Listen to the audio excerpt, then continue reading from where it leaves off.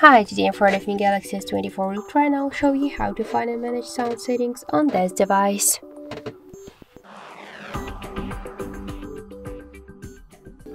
So open first the settings and then tap to the sounds and vibration. Just to activate or turn off silent mode or sound or vibration mode, you should select one from the available modes.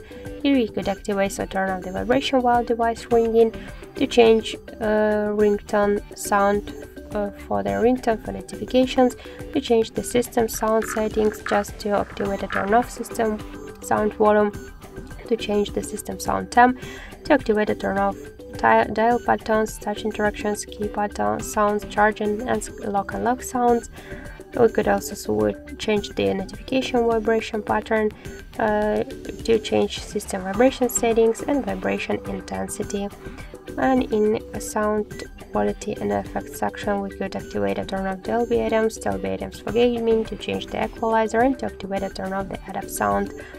And also we could here activate or turn off separate app sound with a click of the switcher, and also we could activate or turn off the don't disturb mode to set the schedule, the start, the end time, and to allow some calls, notifications or messages from during the don't disturb mode.